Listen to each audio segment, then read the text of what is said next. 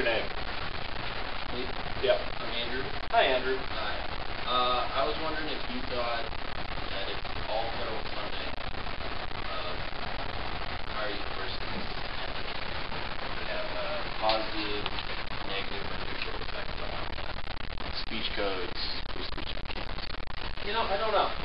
That's my honest answer. But one thing I definitely will say is that I think it's an absolute scandal that the price of universities have gone up so much, and what's actually expanding is, and what you're paying for, is this massive bureaucratic class.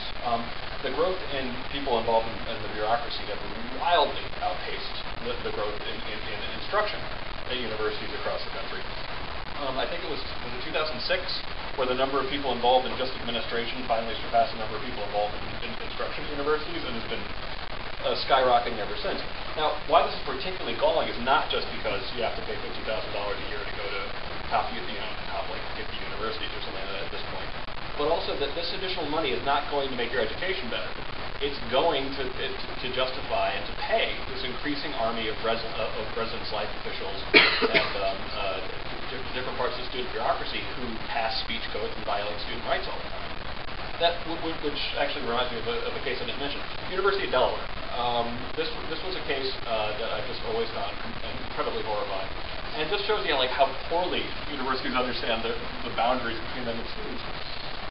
This was for all 7,000 students at the University of Delaware, and it was referred to in their own materials at University of Delaware as a treatment for students' racist, sexist, and homophobic views. Now, what's funny about this is that when they actually surveyed students coming in, they actually, to a person, tested as actually being pretty damn tolerant.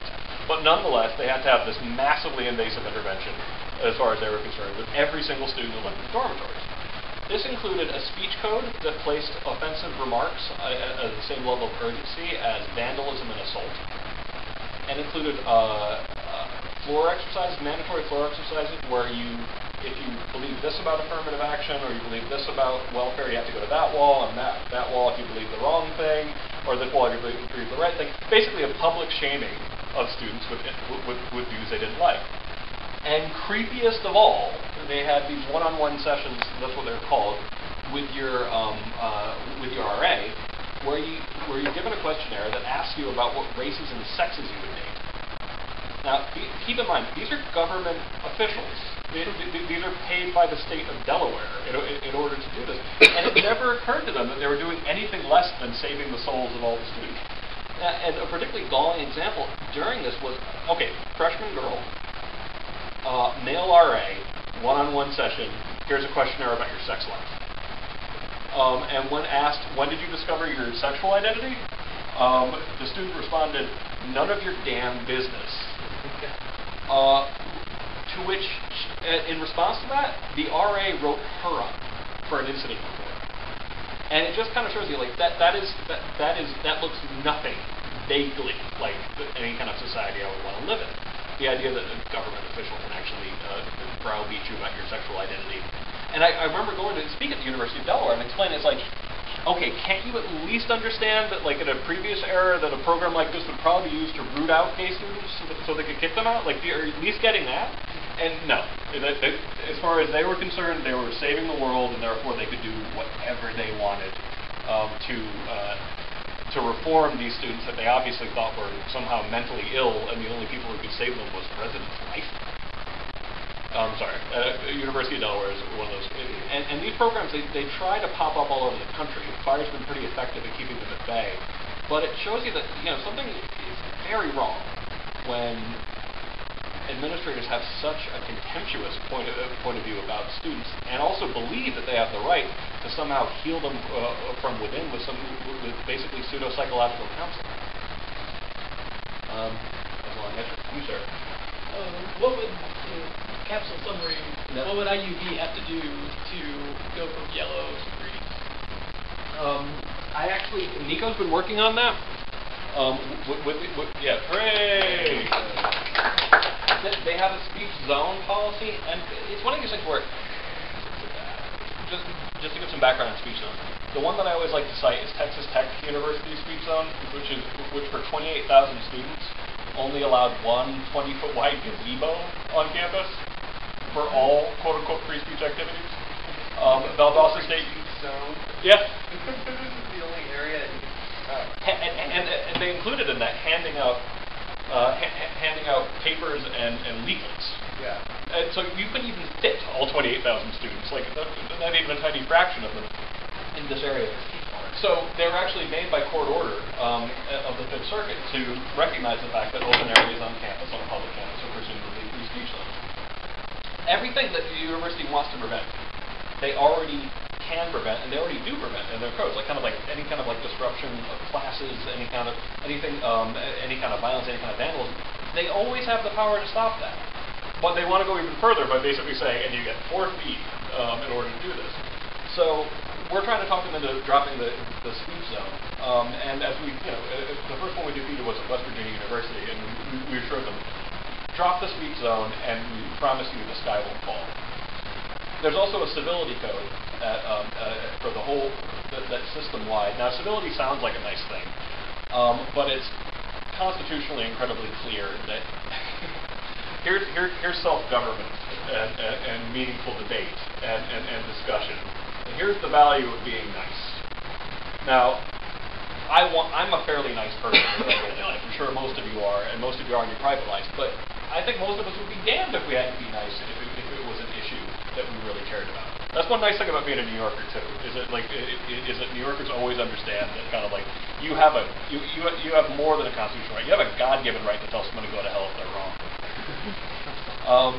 So the civility code, and that was actually overturned for the entire California State University system in a case that Fire was involved with, where students, San Francisco State University has a very pro-Palestinian constituency, and the college Republicans there thought it was a very one-sided debate, and they didn't like the support for Hamas and Hezbollah. So they made mock-ups of Hamas and Hezbollah flags and stepped on them during a protest. Now, this is a deadly serious protest going on at San Francisco State University. They were brought up on charges of lack of civility, and it's kind of like, whoa. This is important. This is a live or die issue. This is about terrorism. This is about independence. This is about the idea that you have to be nice during the course of that is just not a limiting factor when it comes to debates that are this serious. So in California, that system got entirely that civility code got entirely overturned. So, and I mean, we have actually, we're going to have something up at the Fire website, which is thefire.org. Check it out, because we'll have a longer explanation of what the university needs to do to get to a green light, but we'd love to have you guys.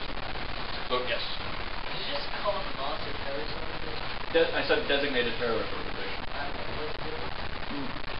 That's not me saying it, that's the U.S. government.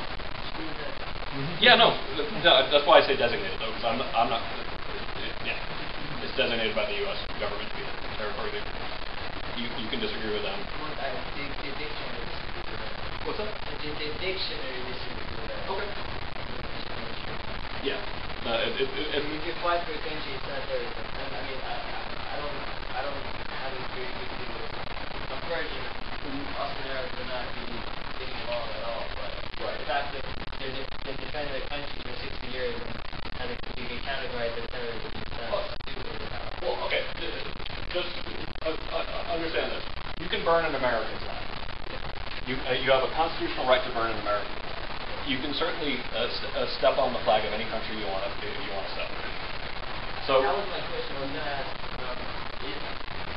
when you say when we talk about freedom of speech, and because I'm for freedom of speech, I was always concerned about the fact that people misuse the freedom of speech in order to attack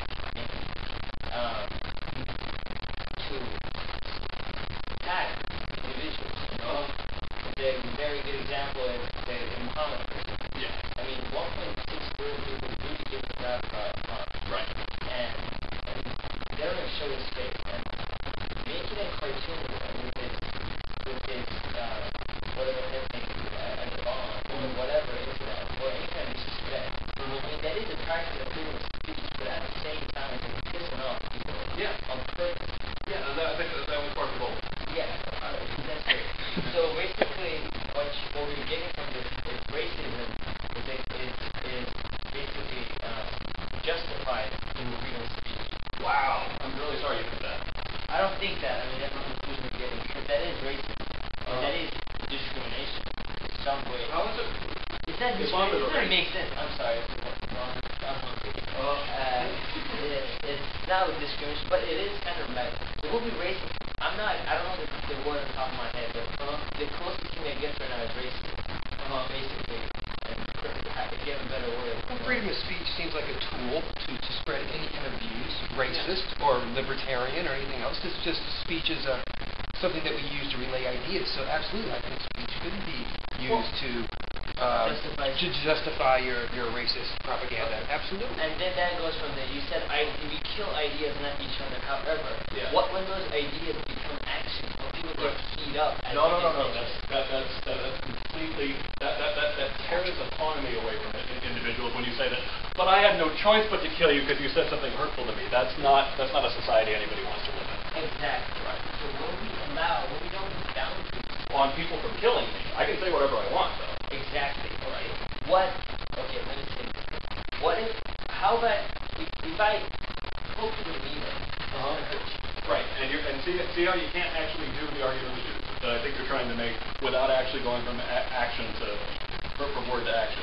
That basically, and that's one of the things. One of the great revolutions in cartoon, isn't that